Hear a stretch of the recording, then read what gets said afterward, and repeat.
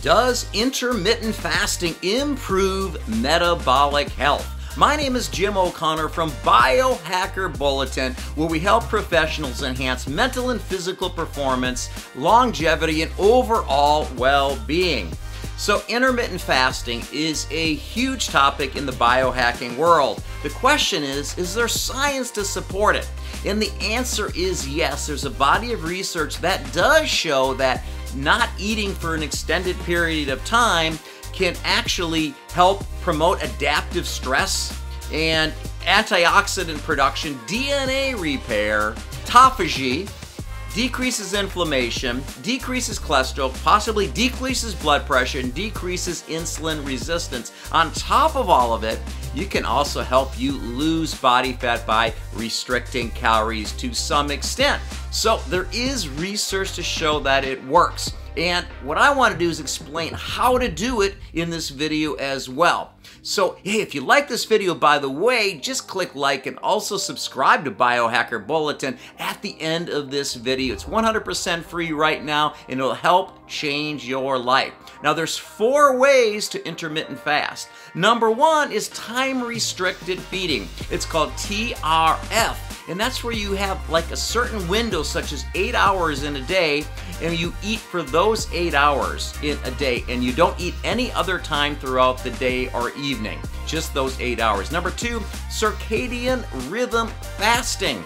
And what you're doing is you're going to eat during the daytime, such as like 8 a.m. when the sun's out and before the sun sets, let's say at 6 p.m. And that is your window. The rest of the time, you are time-restricted feeding or not eating. That's circadian rhythm fasting. The third one is alternate day fasting, it's ADF for short.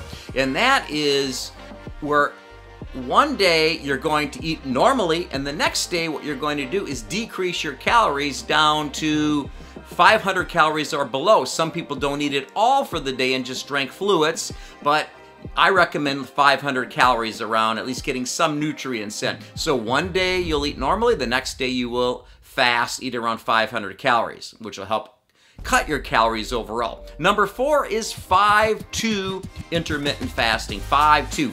5 days on, regular eating, and then 2 days of intermittent fasting where you're eating 500 calories or 600 calories a day. If you're a man, probably 600, a woman, 500. The 2 days that you're fasting will be 500 calories, so you're gonna cut your calories long term. Now, is this a possible solution for you? All I can say is try it. It's not for everybody, but it may be for you. It may help you.